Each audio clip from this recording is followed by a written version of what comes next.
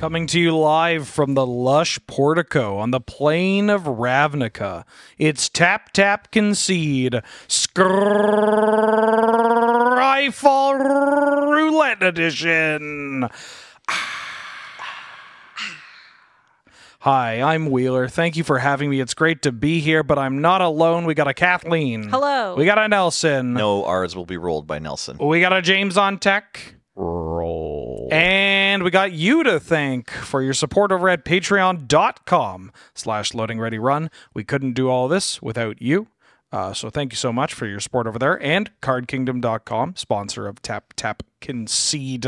If you make an order and use the link that is available and say button please while supplies last, you can get a small button that says a goofy phrase, potentially serving Jund.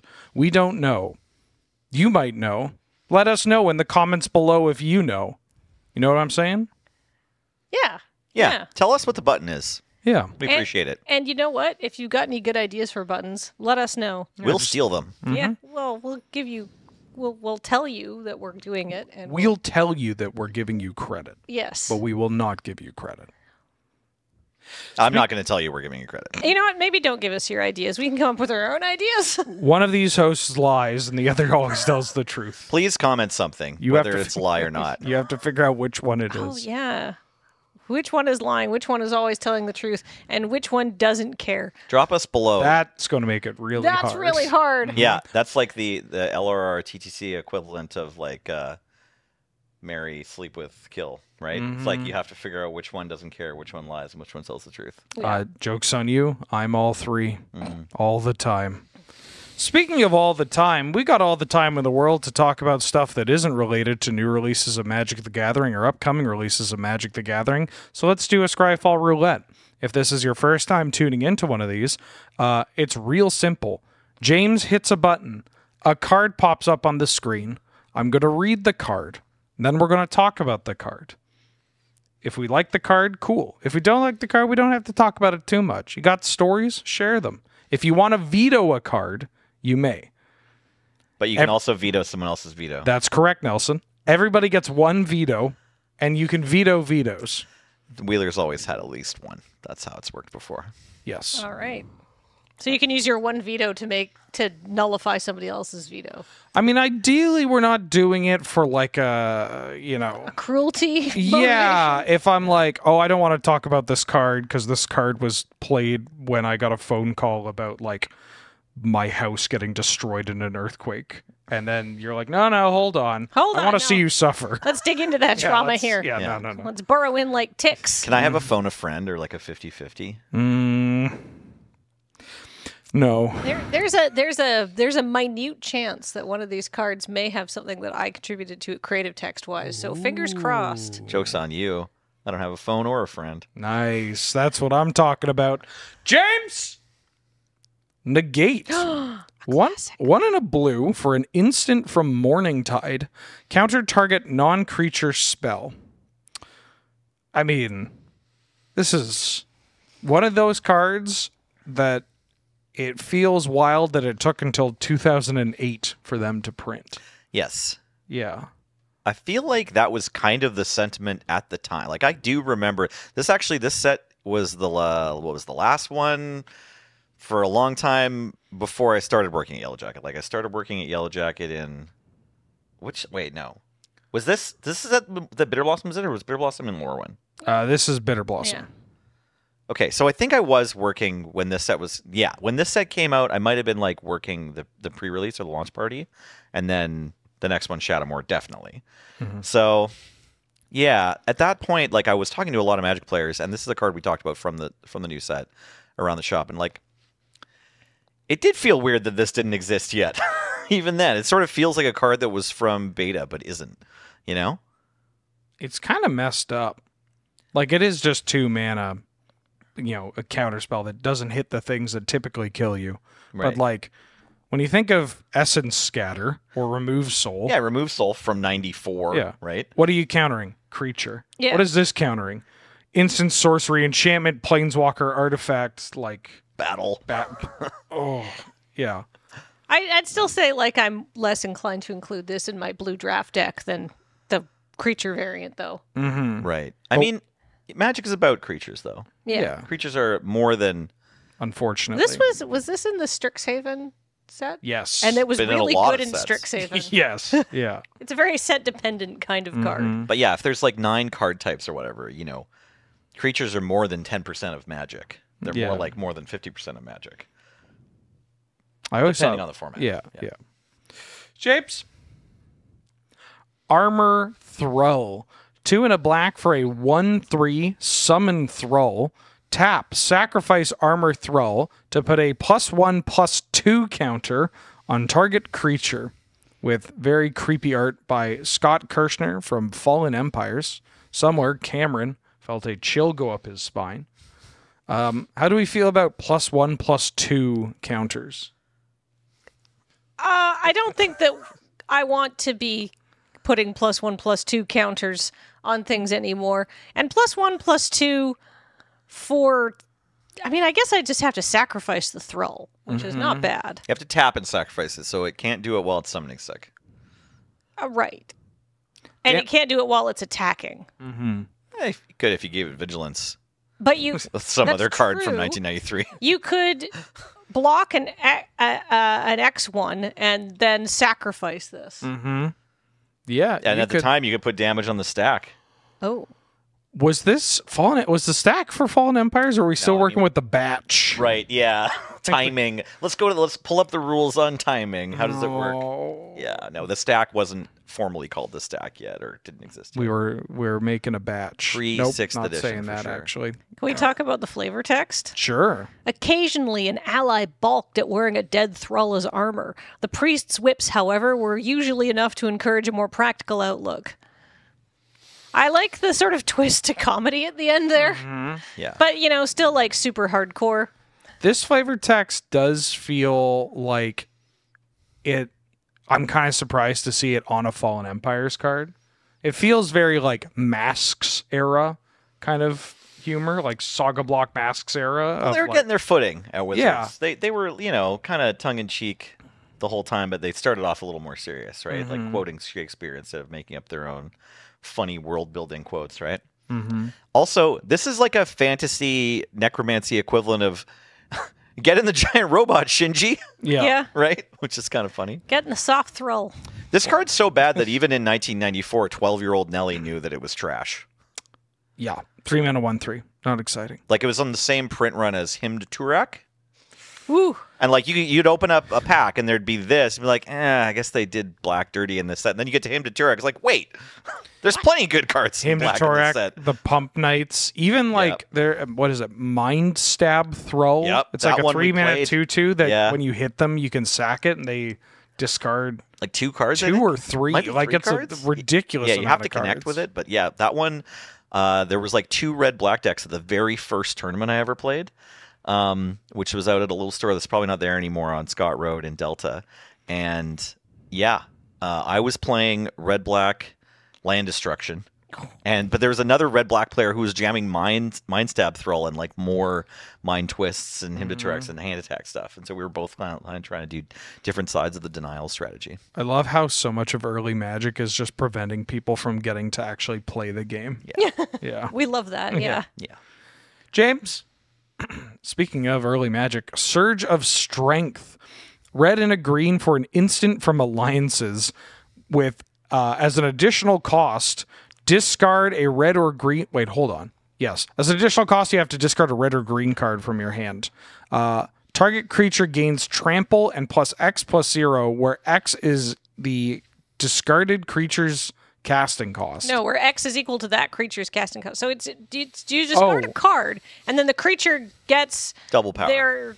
their CMC as a power bonus, and you discard any red or green card. I was trying to fix this, like read it as though it had been updated, and then I just got confused by everything.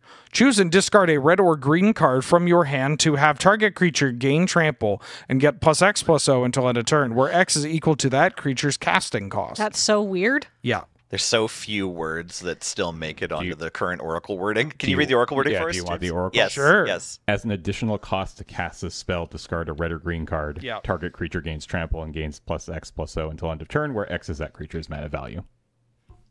Okay. So yeah, it's kind of like a weird fixed Berserk, Yeah. right? This is so bad though. Yeah. Well, Yeah. Berserk Doesn't is boost good. toughness.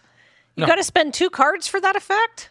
Yeah. Well, yeah. I like the symmetry where it's like you have to discard a card instead of sacrificing your Berserk creature. Mm-hmm. They both give trample. They both pump only power. I mean, I'm on your side, Kathleen. This card is really bad. Yeah, However, it's bad. I cannot fight the chimp I am because I see a Berserk style effect and I think like, yeah, I mean, I could probably, what if I targeted Ghoul Tree with this card? Or any other very large mana value that has like Mirror Enforcer? Or one of them one-shot robot. Take somebody out of a commander game. Like No blocking for you. Just Yeah. if Trample. if you're in like original Ice Ages Homelands Alliance cube, and then your opponent doesn't have a lot of removal, but they do have like some kind of 1/7 wall, you got to board this in. Yeah. yeah. Yeah. Got to get through somehow. Ideally with Surge of Strength. Well, ideally with something other than Surge of Strength, but But maybe Surge of Strength is the only way that your deck can do it. Or This something. doesn't even look like Surge. No. Surge could do this cosplay. It's a very wide character. Yeah, he It's could wear very a suit. 90s. Yeah. Now, is he's not wearing armor. He's wearing a cape and then that's just his body? No? I It's hope. armor. Well, What color is his body? I'm sorry. He's got like a white person's face, and then his skin, if that's his skin, is just It's like or his shale. clothes. I don't know. I think it's supposed to be armor. I guess that armor would be uncomfortable. Is that where we're going? Maybe they're just kind of soft and shitty and skinny underneath that, and that's just like a Batman suit that they're in, like a Yeah. like a Underneath a it muscle just armor. looks like a wiener. thank you, like a- Ruth Thompson, for this wiener. James? Oh, Bloodline Keeper. 2 black for a 3/3 vampire from Innistrad with flying. And put a 2/2 black vampire creature token with flying onto the battlefield. And pay black, transform Bloodline Keeper. Activate this ability only if you control 5 more vampires. And it turns into, I believe, Lord of Lineage, a 5/5 vampire with flying that says other vampire creatures you control get +2/+2. Tap, create a 2/2 flying black vampire creature token. So this card's unbeatable in limited. Yeah, it's so good and limited. Yeah. I've even played it in Highlander. Also, one of very few cards that I've cosplayed as. You cosplayed as the Bloodline? Yeah, just like for Halloween. Yeah. I put together as best I could, like tried to match color on this side with like, it's like a white blouse and black boots and a big cape. And I tried to like get some gold fringe in there. Fancy. Yeah, this would have been in like, I don't know, the year after this came out, like 2011 or something. I've definitely tried to put this in a vampire tribal commander deck. Works okay. It's Works fantastic. It's pretty good. Yeah. It's It very used to be- scary. for the longest time, it was one of 2 4-drops in mono black aggro. This and Juzamjin? Like Sliver? No, it is another 5/5 for 4, but with trample instead of deal 1 damage to you in your upkeep. Well, Grinning Demon's a 6/6. 4 black pips. Oh, Phyrexian Obliterator. Right. You got it. Yeah, but look at the Keeper. This card is This just... card's fantastic. It's so busted. Making It's a very flyers good- every turn. Even if it didn't have the third ability, like even if you can't turn it into an overrun, just 4 mana 3/3 flying tap, make 2/2 flying is very, very good. Yeah. Just making 2/2s, and then all of a sudden you're like, oh my god, I have 5 vampires. I will pay a single black, and now I have a bunch of 4/4s and this 5/5, and now you're dead. It's pretty powerful. Good card. Removal Very good magnet, card. as far as I recall. yeah. Oh, But yeah. you know what? Keeps up with even today's power level of Magic cards. Yeah, I bet if you printed this in like a modern legal set or a standard legal set, it would still be incredibly groan inducing. If you can't get this off the board, it's just going to kill them. Yep. Yeah. Card would have probably been pretty good in Crimson Vow. If this was if this was just printed in Thunder Junction, it'd be like, oh well, I'm taking that rare, Yeah, there's a bunch of vampires in and Thunder and Junction. maybe Yeah. you'd be trying to consider playing it in a standard deck, Yeah. right? Like, it's just solid. Yep. Good card. James. Ooh, the Exotic Orchard, a land from Conflux that taps to add add to your mana pool 1 mana of any color that a land an opponent controls would produce.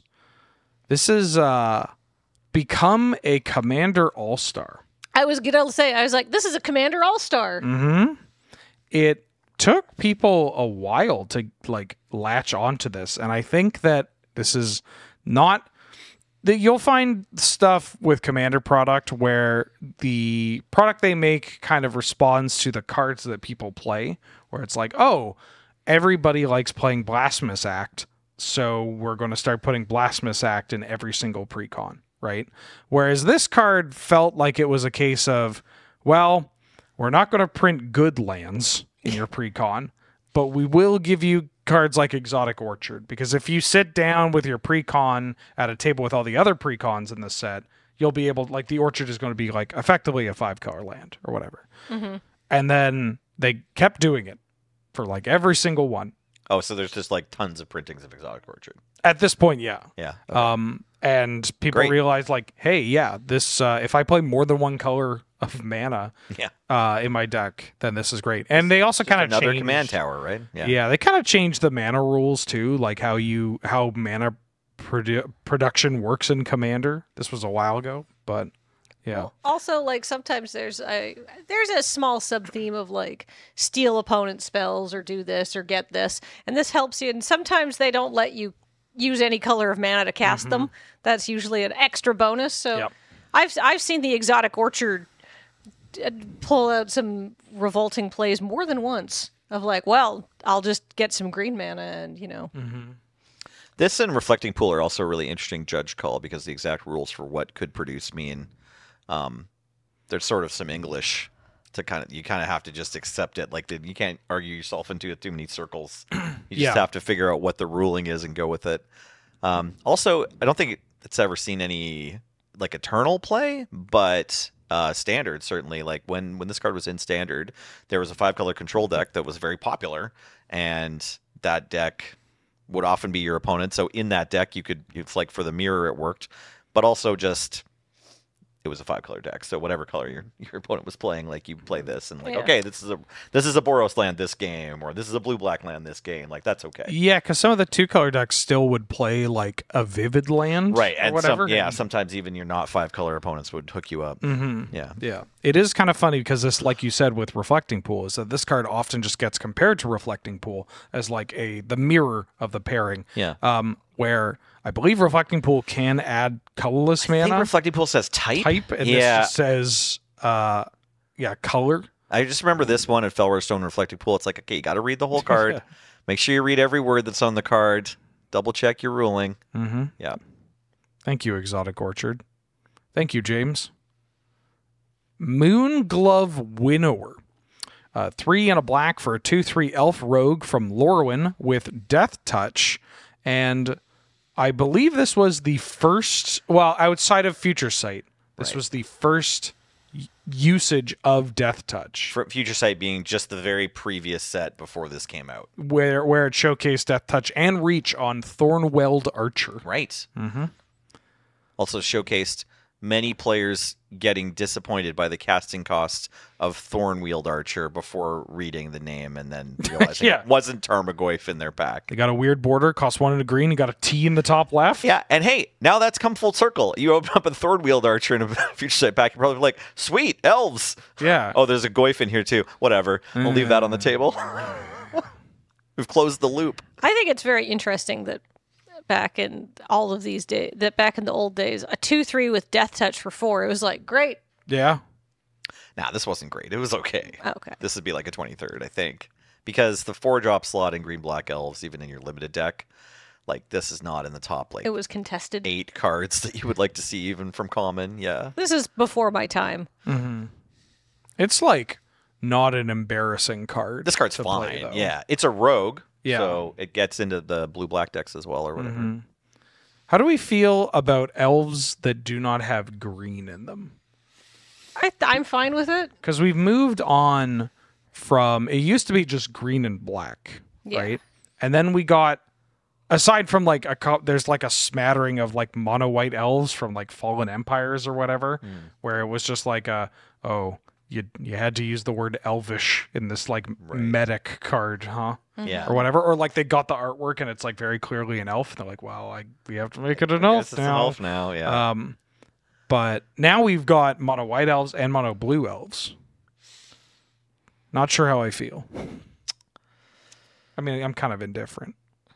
Yeah, I'm pretty indifferent. I'm fine with it. I feel like green-black is the natural. I feel like green, and then to a lesser extent, black is the primary home of the elves. I like the black being the sort of like, I mean, winnowers live to eliminate eye blights, creatures the elves deem too ugly to exist. Oh yeah, these people the arrogance and the awfulness of these elves, you know, which is like the flip side, right? Yeah, Lorwyn elves are the worst. Yeah, they are. They're genocidal maniacs. Bunch of jerks. They're Lorwyn elves, like Nath is a totalitarian. Yeah. Right? Like Nath is a fascist. Yeah. Right? We can all come together on that. I think we can all agree Nath is a fascist. And I'm glad that nobody plays that card in Commander anymore because it's brutal. Yeah. Yeah. James! Oh yeah, now we're talking. Sandbar Merfolk. 1 blue for a 1/1 summon Merfolk with cycling for 2. A strict upgrade to Merfolk of the Pearl Trident. Just a strict. Yeah. Absolutely strict. Absolute strict upgrade. I mean, maybe there are... I always felt like cards like Merfolk of the Pearl Trident and Mon's Goblin Raiders, like... They never, maybe this is all the Chandelier I've played talking, but, you know, Lord of Atlantis only buffs Merfolk of the Pearl Trident. From the first set, yeah. And that's it. That's it. On the first set. And then... Not even the other Lords of Atlantis. Nope, because they were Lords. Yep. And then Goblin King does buff Goblin Balloon Brigade. So big. Which is cracked. That card is shockingly good. Yeah. And obviously Mon's Goblin Raiders in the first set. But and Zombie Lord only gives Scathe Zombies regenerates. Right? And was Scavenging Ghoul a zombie or a ghoul? Like it was a ghoul. Yeah. And so it felt interesting that Magic didn't take... I mean, obviously Magic came before stuff like Yu-Gi-Oh! But it was weird to me that it didn't utilize more like just, you know, play these cards to boost your 1-mana 1/1 iconic vanilla cards. Like there's no Skull Servant here. You don't know what I'm talking about. From Yu-Gi-Oh? But the chat is losing their mind. Okay. Yeah. Put comments below about Skull Servant. Skull Servant mentioned. Skull Servant for James. Can we get Skull Servant? It's like 300 attack, 200 defense, and it's just a little guy. It's like a little skeleton that's like. Okay. It's kind of a meme. Does it have tiny bones? Yeah, it's kind of just like the most pushover kind of card you could imagine. I don't know what this is going to do, but let's try it. Boop. No. Nope. Oh, good effort though. Good effort. Didn't like it. And so there's a whole... I mean, Yu-Gi-Oh! Does this all the time, where it's just like whole archetypes based around specific cards, and but usually they're the big heavy hitters, you know. And so, but there's an archetype surrounding the little dorks. And it's a fan favorite. And it feels like, I mean, we haven't said a single word about Sandbar Merfolk here, but... All of these words are about Sandbar Merfolk. Yeah, in a way where it's just like, it feels like that would be, I don't know, print a new card where it's like, hey, give all your Merfolk of the Pearl Trident +2/+2 or something. Right. Or, you know, maybe make Merfolk of the Pearl Trident like that... Make a card that is like Merfolk with the Pearl Trident. You can just have any number of them in your deck, and it's just like you can fill your deck with as many of these 1-mana 1/1s as you want that work with your Lord of Atlantis. Yeah, it's interesting design space pushing that kind of playing with that more, because it does cost a card to include, you know, the Lord of Atlantis. Yeah. So you're not just paying those 2 mana. Like you built your deck to do this thing, and like even getting it to come together is work from the beta only angle, right? Like, there's something to say about that kind of design that stops people from playing different cards and new cards, which is not cool. But, you know, people seem to respond well to, like, Rat Colony and stuff. Yes. This is the first set that had cycling, right? Yeah. Like Urza Saga is the birth of cycling, one of the most prevalent abilities. Like it got brought back a couple times and then just became a evergreen mechanic that we Is see it in almost evergreen every or is set it or whatever. deciduous? Like it comes back some of the time. Sure, it's not in every single set, but Yeah. it's in a lot of sets. I think, Yeah. we may have like a consistent stream of like one card that cycles per set. Yeah, they've usually just been giving green basic land cycling. Yeah, almost all the it's time, right? some Yeah. form of cycling. Yeah. Yeah. So, and like looking back on it, it's like, oh, that's an interesting thing. It's like, oh, you can cycle it if you don't want to play a 1/1. And like from today's perspective, it's like, yeah, you can cycle it. This card, Period. Like that's the front side of the card. Yeah. This card top 8 at a Pro Tour, or Wow. top Okay. 4 at a Pro Tour. There Constructed or limited? was constructed. Okay. There was a Merfolk opposition deck. Oh, and this And was in. Okay. I think you just had to play this kind of card. 'Cause Well, what else in would you opposition, play? it's kind of sweet because now you've got a tapper for 1. It doesn't even like it's got some. It doesn't even have summoning sickness when your opposition's in play. It's already locking them down. maybe this one was not in it, and actual Merfolk of the Pearl Trident was in it. Okay. But they probably would have preferred this. Yeah. James? Ooh. That's a really interesting match card. Force of Savagery. 2 and a green for an 8/0 elemental from Future Sight that has trample. So how does this work? Well, So it comes into play Uh-huh. and then it dies. But what if you have some kind of like global pump everybody's toughness? Oh, yeah. For instance, or Virals. a Gaia's Anthem from the very same set, which is just Glorious Anthem, but in green. Yeah, it's hell of a rare to open as a kid. Huh? I mean, I guess if you're a kid, if you're exactly a kid, Yeah. and you open this, you're like, oh my god, look at that power. Look at that power. Yeah. How do I Mana? get 8 power? How do I get this to work? I guess I'm going to probably spend more than 3 mana to get this to work. Mm-hmm. Incandescent Soulstoke came out in the very next set. Again, we're talking about Future Sight into Lorwyn Summer. And so, like, that's a way you could do this in Standard, right? Is that am I thinking of the right name of the element? There was an Yeah, elemental the lord. Incandescent Soulstoke is Yeah, the elemental the 3 lord. mana 2/2 that pumps your other elementals for Yeah. +1/+1. So Yeah. you can play that, and then you have a creature with more words on it than just Gaia's Anthem. I never saw anyone try to do that at FNM, No. and I even played elementals at FNM when this card was legal. But But not this elemental? I didn't play this elemental, no. Although that would have been a fine combo. Maybe Force of Savagery would have been a better FNM include. Well, maybe I played elementals when this had rotated out, and the next set had rotated in. Did I play elementals post Shards of Alara? I don't remember. I wasn't Anyways, even there. I wasn't creative enough to think I should be jamming this card in my deck. This 8/0 that'll die if I don't have an Incandescent Soulstoke in play. What year did this card come out? 2006, 2007. I Something like was that? listening to Hissing Fauna, Are You the Destroyer? But Of Montreal. yeah, of Montreal. Nice. Likely when this card came out, Mm-hmm. and not thinking about Magic the Gathering because I was tootling around the UBC grounds. Tootling. I feel like the designers were hoping that after printing this card, it would get brought up in coverage a lot, or just talked about between players on tournament floors, because like going 8-0 is like a big achievement if you're at a Grand Prix day 1. How are you doing? I'm Force of Savagery. I'm Force of Savagery. How are you Nice. doing? I'm Horned Turtle. Yeah. Right? Unfortunately, Yeah. I'm a Tolarian Sentinel. Exactly. Yeah. Grizzly Bears over here. Yeah. James. Ooh, Muldrotha the Gravetide. 3 black, green, and a blue for a 6/6 legendary elemental avatar. It says during each of your turns, you may play up to 1 permanent card of each permanent type from your graveyard. This is one of the most popular commanders of knew all that. time. They knew that when they printed it. They're like, we're going to just pander to the commander players Oh. so hard. Oh, yeah. Yeah. Like, I mean, Absolutely. so big. So much value. It's kind of wild. We haven't gotten another Muldrotha, right? This is the only Muldrotha. I think. Yeah, we have Multani and Yargle teamed Mm-hmm. up, but I think Muldrotha did not to get a team up because she is too powerful on her own. Feels kind of weird that we didn't get a new Muldrotha somewhere Do you yet. think the Phyrexians killed her? Absolutely not.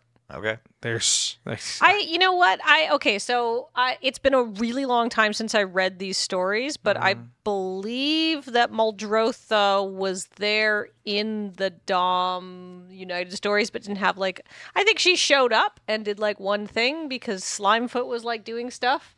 I think Muldrotha was talking to, I don't know. I believe she's there, but I honestly can't remember. But let me know in the comments if I'm misremembering or if I have most of the way right. She's so big.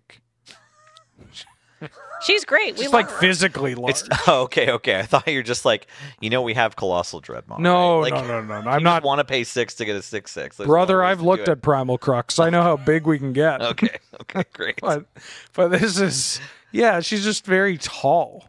Which I kind of think I want more of that in Magic the Gathering. Just really tall things. Yeah, just give me an elemental or a legendary creature that is just massive. Sure. Start showing me scale planets.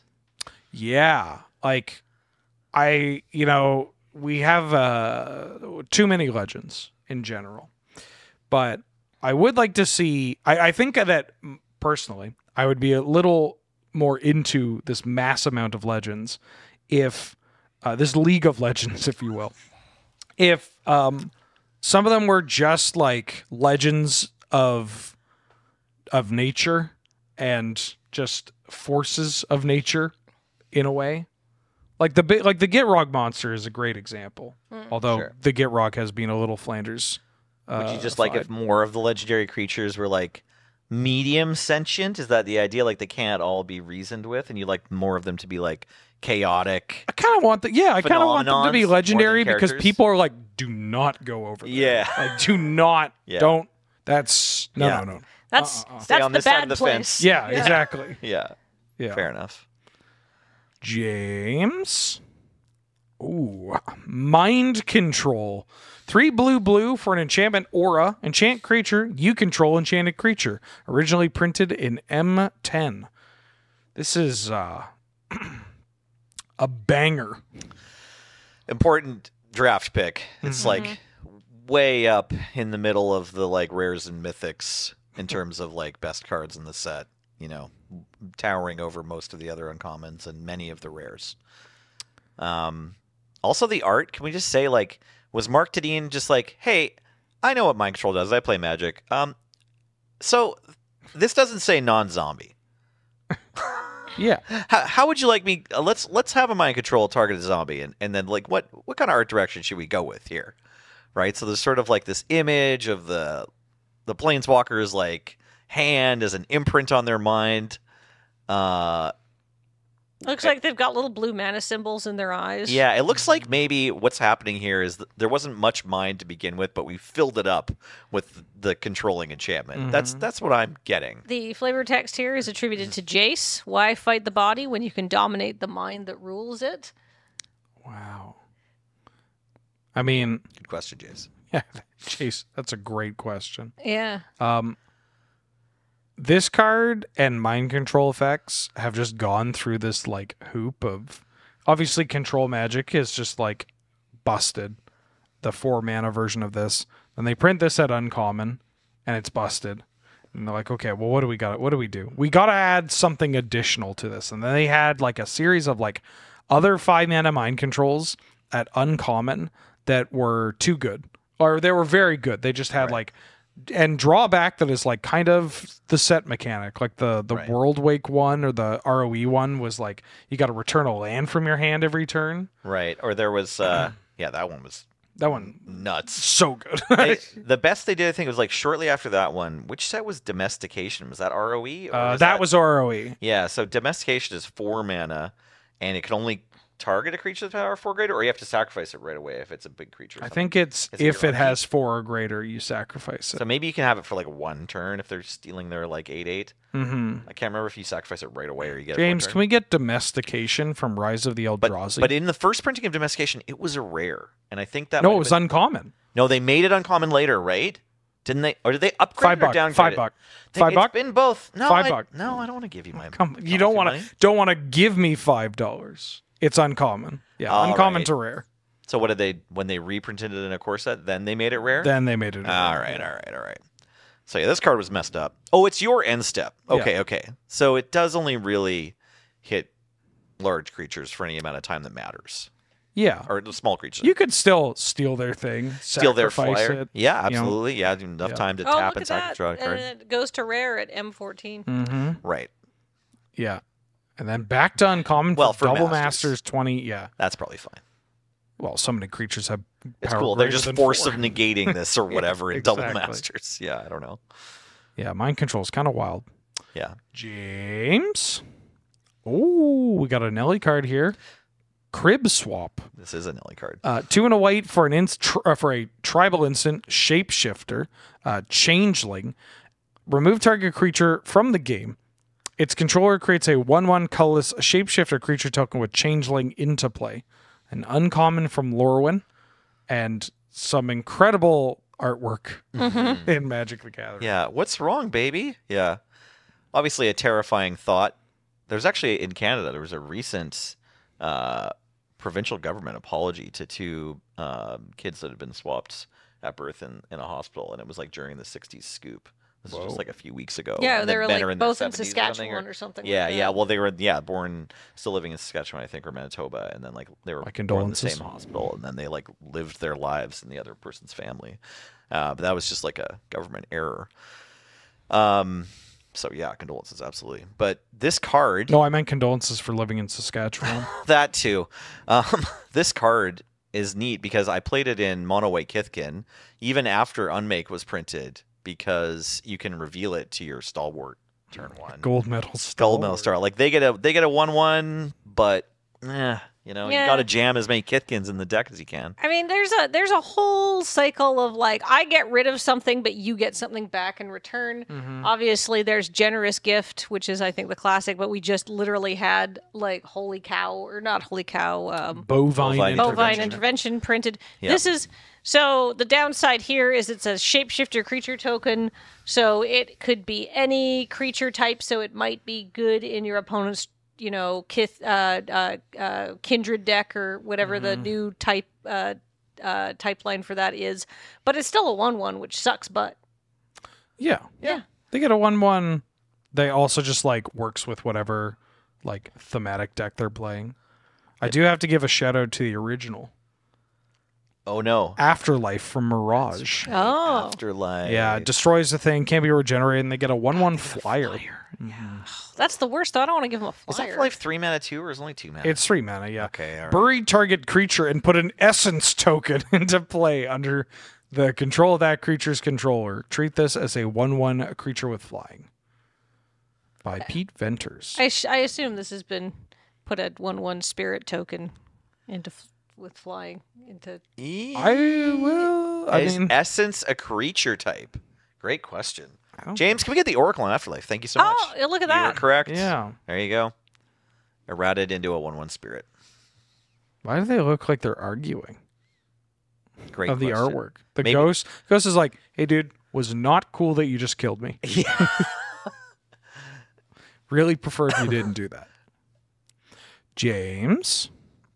Ooh, Sorin, Vengeful Blood Lord. 2 white and a black for a 4 loyalty legendary planeswalker Sorin. The static ability of, as long as it's your turn, creatures and planeswalkers you control have lifelink. And +2, Sorin deals 1 damage to target player or planeswalker. -X, return target creature card with converted mana cost X from your graveyard to the battlefield. That creature is a vampire in addition to its other types. Of course, this is from War of the Spark. And this card is a beating. Yep. It, yeah. It was not fun to play lose to in limited. Oh. No disrespect to Tommy Arnold, but hey James, could we get the anime version up? Oh, the JoJo's one? Yeah. JoJo. It's okay if we can't. Oh yeah. God. Kono Dio da. So for storyline purposes, why is Sorin like this? Why is he? Yassified?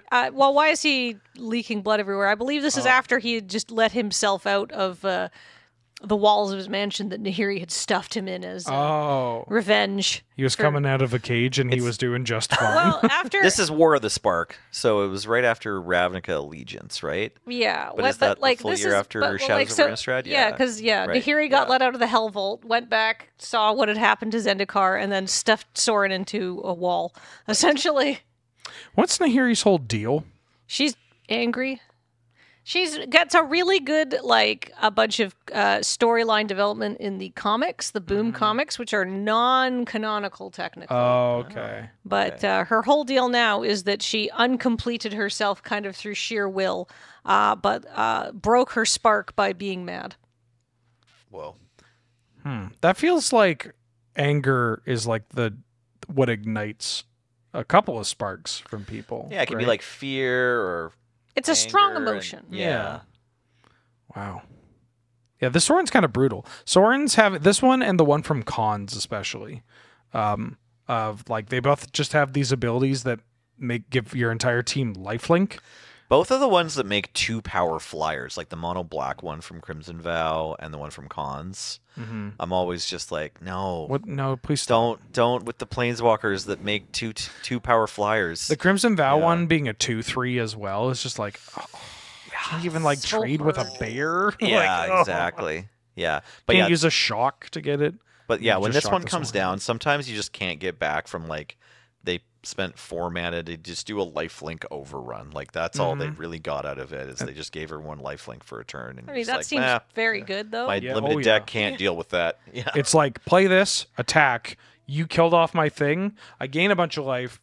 My thing's has died, but then I'll just return it with the other ability and get Yeah. it back to block. yeah. Or Attack good blocks for you, bad attacks for me. Then bring the creature back. Yeah, or just play it, attack, gain some life, ping you. I now have a 6 loyalty planeswalker. Please respond. yeah. Yeah.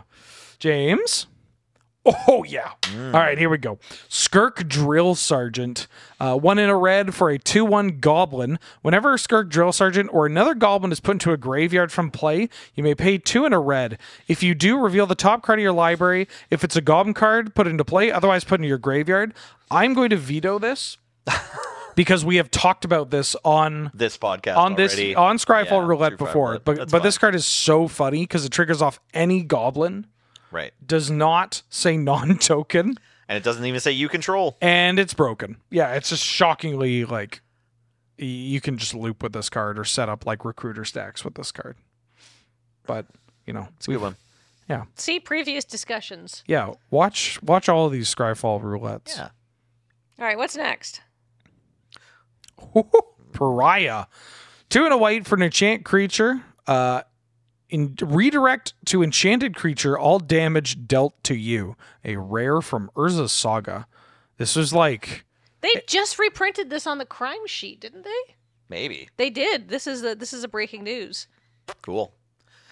This card in the hands of my friend Nico Skardvet got him a Pro Tour win, or sorry, a Pro Tour qualifier win. Yeah. Oh. like he won an extended tournament in Vancouver that got him like a ticket to Hawaii or Japan or something. Like he got to go to one Pro Tour. Maybe it was one of the ones in the Pariah? States, but off of Stuffy Doll, Pariah, Yeah. and then there were some other combo pieces in there, but. Like, I think you put the Pariah on the Stuffy Doll, and then you have another way to, like, damage yourself. So it creates there's a combo so that you just, like, win immediately Yeah, with your yeah. Stuffy Doll. I can't remember all the other cards. in all the deck. damage dealt to you is just dealt to the Stuffy Doll. The Stuffy Doll then deals the damage to the opponent. And so maybe there's something where it's just There's a like third card, yeah. Like, anytime but- a creature you control is dealt damage, it's dealt back to you or something. yeah, I Yeah. can't remember, but it's certainly like, Stuffy Doll people are familiar with, and so there's various other combos you can do with it with today's cards, but even back in 2010 or something, you can put a Pariah on a Stuffy Doll and then pass, and if they don't have an answer to the Pariah, the Stuffy Doll is indestructible, so they need to like exile your creature or destroy your enchantment, which a lot of decks don't do quickly or easily. Then like now they can't attack, Yeah. or they die, right? Remember hearing about people putting Pariah on Soltari Priest, the 2-mana 2/1 Shadow Pro Red, and then just like against in the red matchup. Right. So you just slap the Pariah on that, and they can't get rid of it unless they have Curse Scroll. But Because it's directed. Yeah, Yeah. It's redirected. It's not prevented or the pry is not the thing dealing the damage, so the damage still knows information about itself, even though it gets moved around. It's a really interesting Pretty hot. piece of Magic rules that makes this card work. Yeah. James. Ooh, Frontier Bivouac. ETB tapped. Tap to add green, blue, or red. Uncommon from Konzatark here. I remember this card. Big fan of the Bivouac. Yeah. Honestly, if they had just given us land types, I still would have been so amped. Like, they didn't need to give us cycling, They didn't too. need to give it this cycling. card where it's just like, yeah, it comes and play tapped and adds one of 3 colors. It's like, yeah, that's fine. That's already busted. It's good. Yeah. This is a good card. Why does Still it have, today. Why do they have cycling? I don't know, I mean, man. because of Ikoria, but like why? Why did the Ikoria ones have cycling? Just remove that line. Just move them to rare. Give us the land types. We would have been like, holy shit! You can get a Frontier Oh my Bivouac now God. that you can tutor up. This Losing card's- my mind. These cards still rule in like Commander or casual play or Cube. That's like Cube that is not like a higher power cube. These do a ton of heavy lifting. Still really good in 3 packs of KTK draft. Oh, Yeah. I remember these. So these were high picks in draft. Yep. Because they did so much for you. That Bivouac does look cold, though. I want to say, like, if you're trying to make a shelter in the woods, try to seal it up. I mean, they've got those tarps up. Or I guess they have fires skins. going, but They have a pretty high tarp budget there. Yeah. But yeah, doing it like I guess the skull of a dragon is you got the long snout, so you got some cover from there.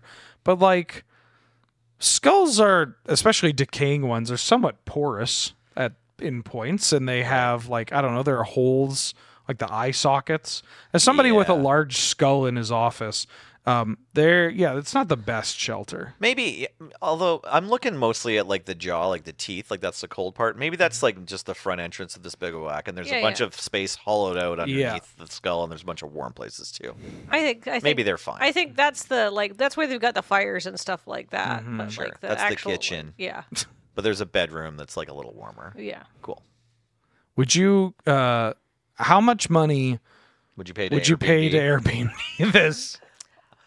No Airbnb. $315 for 2 nights. Okay, not Airbnb, but a less terrible company that VRBO.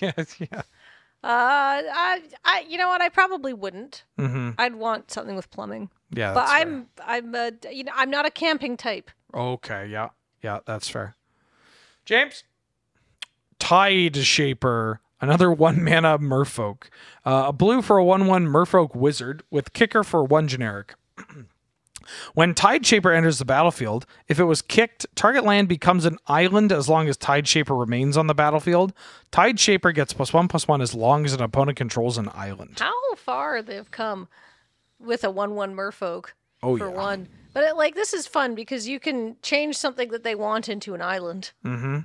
Yeah, I like Merfolk really playing into the like messing with your lands or doing so. I mean, some may say turning an opponent's land into an island is an upgrade, but having this is a long tradition for Merfolk, dating back all the way to Stronghold with Tidal Warrior.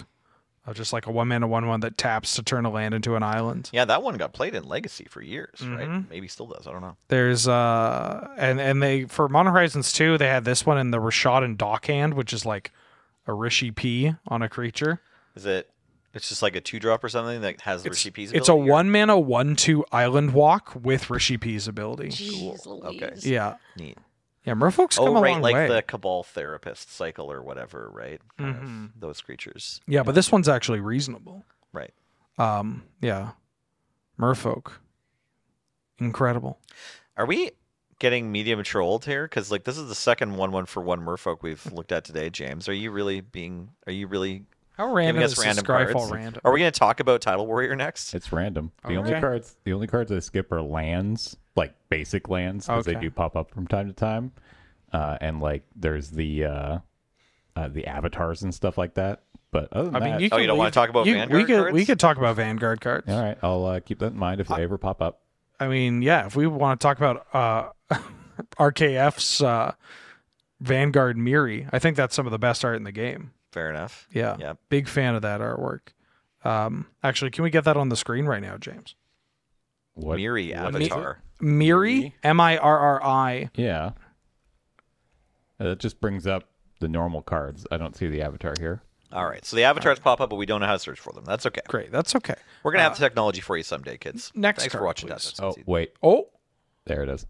nope. That's not. from there. MTGO. So there's Vanguard cards. There is MTGO Vanguard as well, and it's like the same thing, same Yeah. idea, where you pick one of these to be your set of bonuses. In fact, I think this is the same card. Maybe. I just remember looking at the art. Yeah, you remember the picture. Yeah. Anyways, but before MTGO, Oh, there was because this Vanguard. is Miri the Cursed.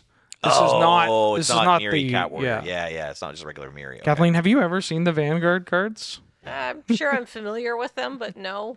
It was this push from Wizards to like try to get more store play happening, I think was the idea. Like you had to play in these leagues to get extra special prizes like Magic Player Right. Rewards kind of. Back in the 90s though. And I feel like Wizards was like, well, how are we going to get people to play in stores instead of at their home? We got to like add rules. So you Also- get these Vanguard cards. There you go. Yeah. Yeah. Oh yeah. Big fan of this piece. Okay, of it artwork. isn't the same Vanguard card either. This one just gives Damn. you a chromatic Yeah. lantern and 5 life. Yeah. Yeah. Nice. Hell yeah.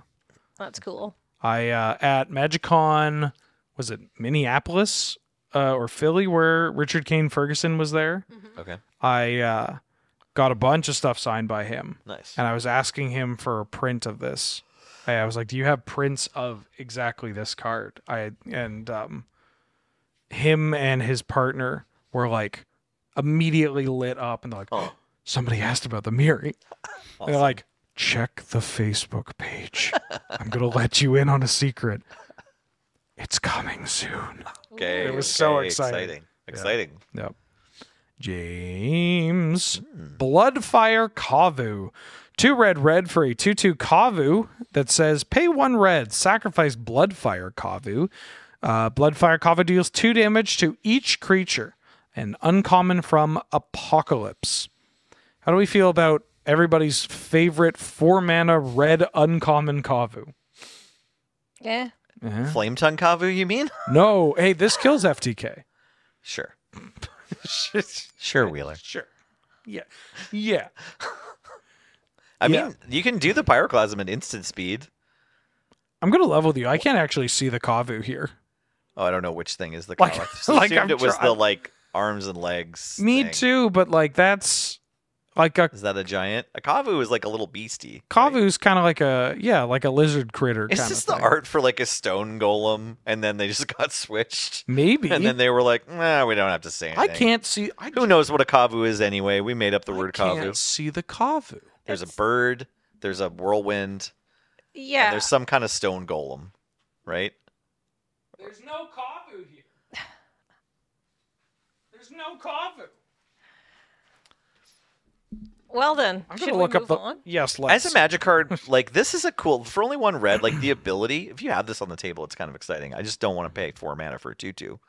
But like, It was. I mean, this was over 20 years. ago. yeah, I know, I get it's from Apocalypse, but Different time. you know, from today's standards, there's not like any creatures that are like real playable I can think of that are just like also for 1 red you can sack it and get a Pyroclasm anytime you want. Like that's not on a lot of cards. James. Mind Shatter. X black sorcery. Target player discards X cards at random. A rare from Morningtide. Now, we've been getting a lot of Lorwyn block. I was Yeah, I've thinking been getting a that. lot of Lord and Block. Yeah. I'm okay with it. This is a card that I feel like, even by me, is pretty underplayed in Canadian Highlander. Like, now Mind Twist is 0 points, right? Which is wild. But before Mind Twist was a point, this is this card. I remember Chris Sutherland specifically being like, I'm just going to play this. It's fine. And I think every time he cast it, it was like, yep, still just killed me with Mind Shatter. You know, this card does work. It's gotten a lot worse. This and Mind Twist have gotten a lot worse in a world of the initiative Yeah.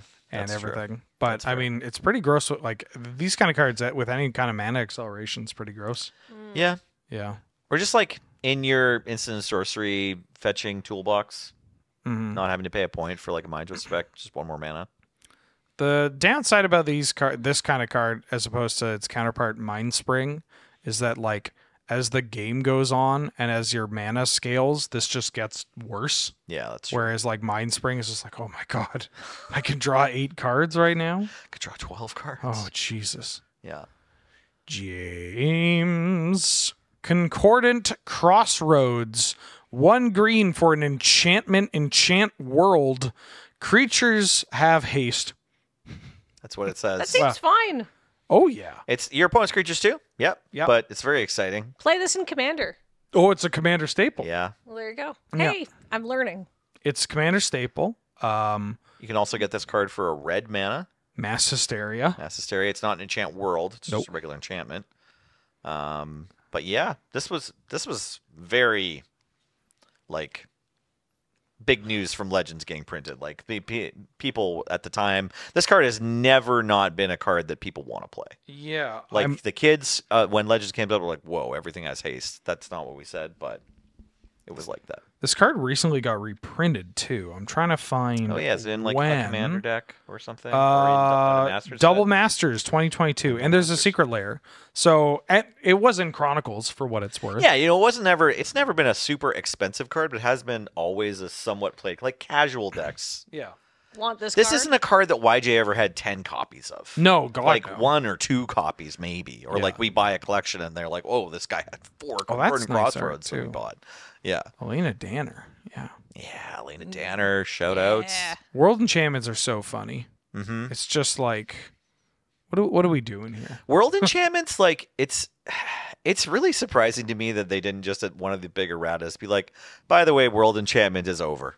Yeah. That just says enchantment now. You know what I mean? They didn't do that. So if you're curious, if you play a Concordant Crossroads, and then I play a Concordant Crossroads or a Land's Edge, your Concordant Crossroads goes away. I blow it up. It's like the old legend rule. Yeah. You can only have 1 world enchantment at a time. And the new one kicks the old one out. Yeah. They're like planes Yeah. or planes. Yeah, exactly. They're like planar cards, like the big ones that affect everybody. Yeah. So if your friend is playing Concordant Crossroads a lot and you hate it, just put a Land's Edge in your deck. Mm-hmm. Or Nether I don't know, Void. or Nether Void. Or Right, the Nether Abyss. Void. Right. Those ones are actually played. I forget about Yeah. those. Yeah. There are some enchant worlds that still. I mean, this one sees playing commander, which means that it probably sees more play than the mono black pox holdouts. Yeah. Yeah, I guess like, Chains of Mephistopheles is one too, isn't it? Or is it No, regular that enchantment? chains is just normal enchantment, I think. Okay, Yeah. well, It's very weird. Yeah, it's so weird. James. Keteric Creeper. Blue, black, and a red for a 2/3 horror that has Death Touch, and Keteric Creeper can't be blocked except by 2 or more creatures. So, Menace. Yeah. Yeah. Pre-menace being a keyword, I guess. These 2 abilities on the same card are cool though. It's kind of messed up. Yeah.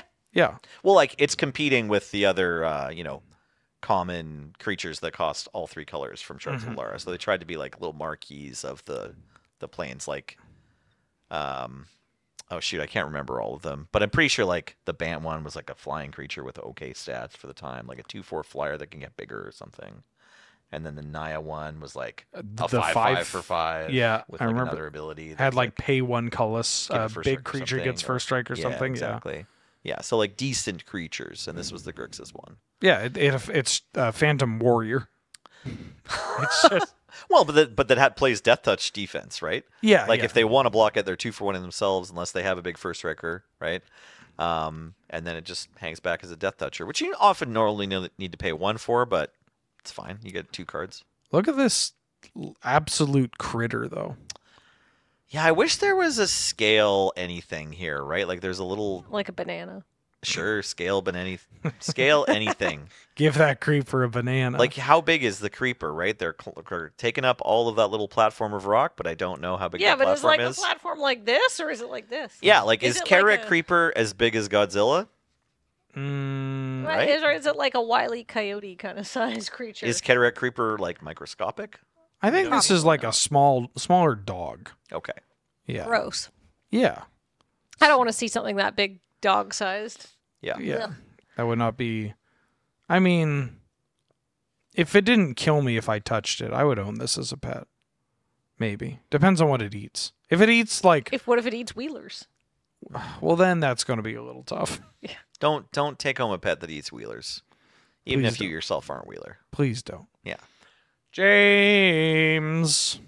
Shattered Angel. 3 white for a 3/3 flying angel that says whenever a land enters the battlefield under your opponent's control, you may gain 3 life, an uncommon from New Phyrexia, an incredibly weird magic card. This card's so weird. Yeah. What's the story being told here? Like, I can remember, these going around kind of late, and it's like, well, it's a 3/3 flying for 5. I guess you take that. But what the heck is this ability or plus art, like creature type? Like, what's the story? So I remember this card actually just being like a couple of dollars. Like I don't, unless it's Right. received some printings. Because when it was printed, it's like, there's every angel is an important Yes. piece of the Magic card landscape, just like every elf. Magic Those are the player- 2 creature types where like you really gotta like not throw those ones in the garbage. If a Magic player doesn't love elves, they love angels. Yeah, There's- exactly. Yeah, and even the uncommon ones especially, because they're like the angels player can like afford their copies of Shattered Angel or like Seraph of Dawn. Right. And maybe they can, if they spend enough quarters on these cards, they can save up for a single Baneslayer Angel. Seems like it might still be good in Commander. I mean, Oh, yeah. if it's a Commander, Maybe that's why. Yeah. Angel This thing. thing just gains 9 life every turn. Every turn gain At 9 least. life. or like eats a 18 removal life. spell. Yeah. for like a not very exciting creature, realistically. Yeah, Yeah. I could see myself playing this in a commander deck that cares about either angels Yeah. or life gain or This is a great life game. just like pseudo punishing your opponent, but not in a way that like makes them not want to play commander with you. You know? so not like full stacks. Yeah. You're more just like a you did this to yourself kind of thing. Honestly, this card seems like if you can get it down early enough, like even before turn 7 in a commander game, it's just going to put you in this position where like they can attack you, but you have 60 life. So they could like attack you down to 30, or they could just kill someone, and they want to kill someone instead. Yeah, and then like they could remove this thing, but it's kind of annoying and not terribly But it's- good. And it's not killing anyone. Yeah. It probably didn't even attack. It's just like, No. I have a 3/3 flying and gain some life, and you're marking it down. You're like, yeah, I'll gain life. Yeah. But like nobody notices that you gained 80 life From until this card. until they're like, wait, what?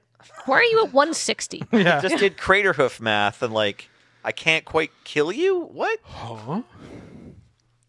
James, do we have a potentially final card here? Ooh. And going out with a banger, Calastria Highborn. Black for a 2/2 Vampire Shaman, a rare from Worldwake. With whenever Calastria Highborn or another vamp you control is put into a graveyard from play, you can pay a black. If you do, target player loses 2 life and you gain 2 life. Just a TTBB, a top to bottom banger. This card, the stats on this card, the artwork on this card, the ability, like this is I love the look of the Zendikari vampires. it's my Yeah, favorite. They're yeah. fantastic. Yeah. They're They're probably not great people either. Oh but no, they're all allies. They're allies. They to- banded together to defeat the Eldrazi. Yeah, they were like, you know what? We like eating people, but Yeah. we like not dying to the Eldrazi more. So we're all Also- Drana, hero of Malakir. I know. We can't let the Eldrazi kill all of the people, or there'll be no one left for us to drink. Right? so there's I was just checking the enemy because of my enemy. because this is a card that I feel like has not received that many reprints. Yep. And in fact, there's only 2 other versions of this. It was recently put on the list, Okay. which has kind of knocked its price down, so you can get a copy of this card for like $4 or $5. Okay. And then there's a DCI promo. I remember this promo. Oh yeah. Oh, yeah. it's full art. Yeah. It was game day or something, right? Yes. Day top 8? Any guess on how much this one version cost? of the card is worth? $25. $30. Ooh, I'm sorry. This listing has it at $50 US. Sure, why not? Yeah. I wouldn't want to sell for mine either. You could probably get it for a bit less, but this is yeah. kudos to D. Alexander Gregory for having their art zoomed in unfairly and still looking fantastic. Yeah, there's a lot of Magic cards that kind of get, like, if you look at the full painting and you're like, oh, why didn't we get this? Sure. You know, you miss out, or it just doesn't really capture, like, even this card, you do remove the, like, horde of vampires behind her. Right. But you still, when you look at it up close, you still get the feeling of, like, no, she's in charge. Yeah. She's running the show. Yeah. This art has been reformatted for vertical a decade before vertical became a thing. Wow. That's right. That's there true. you go. Jeez. Also, So you can buy this thing at Card Kingdom for $32 right now. There's 2 available. Oh, Just letting you know. Probably not anymore by the time this podcast Yeah. goes out. But yeah, super solid in the same block as Blood Gas. So if you have a Skull Clamp, you can get the triggers over and over again, or any other way to sacrifice your creatures. Oftentimes, when this came down and you were in a standard or Zendikar block, which was a thing back then, constructed match, they'd play it. Like, if they had to play it early, okay, fine. Maybe you trade off with it, they get a little bit of value. But if they're able to just, like, play it late and then keep, like, 4 mana up, they just attack, and it's like, it doesn't matter if you block or not, you're dead. Yeah.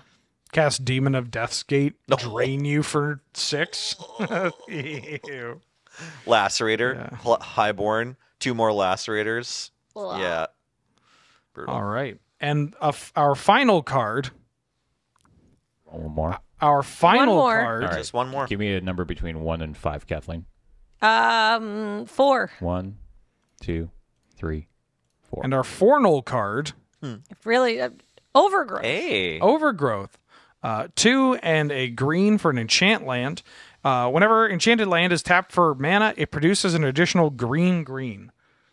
This adds so much mana. I think I literally just played this in a commander You deck. did. You did. Just played it 2 days ago or yesterday. I was like, this seems very familiar, but not the printing I saw. It is huge. There you go. That's the Warhammer 40,000 That's the one printing. you played. Yeah. From the Tyranid deck. Seems really good. I played this in Curb Your Enthusiasm. Yeah. Yep. Back in the day when we were jamming just blue-green. And we didn't want to play Mana Dorks because part of the plan of the deck was to blank the enemy's removal. Going from 3 mana to 6 mana. Is a big.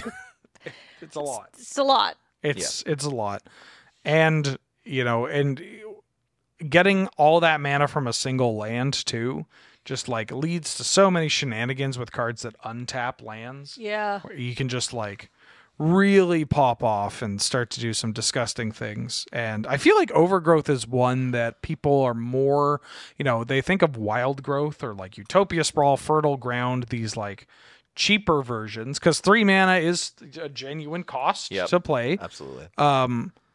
And they're more into the whole like, no, I want to go from 1 to 3, and it's like, I mean, that's cool and all, but I don't know, it's 3 really to cool. 5. It's pretty good. 3 to 5, and then hit your land drop, play a Titan. That's Yeah. What are we talking about here? That was good. Cast your Muldrotha, Whoa. pretty Yeah, good. Muldrotha turn 4. And this is an enchantment for your Muldrotha to flush out your card types. If you Not can bad. get this, you know, if you had accelerated already with one of the other land enchantments or a Llanowar Elf, and then you can get this on turn 2. Turn 3, whatever you want. Yep. Titan, maybe it's a 7-drop. Who knows? What are you feeling? Yeah. What do you want to do? World's your oyster. I know what I want to do. I want to thank everybody for watching, and thank you for tuning in to this episode of TapTapConcede Scryfall Roulette. I want to thank Kathleen. Thank you. I want to thank Nelson. Thank you. And I'd also like to acknowledge James. Cool. Thank you, James. Thanks, James. Everybody in the comments say thank you, James, as well.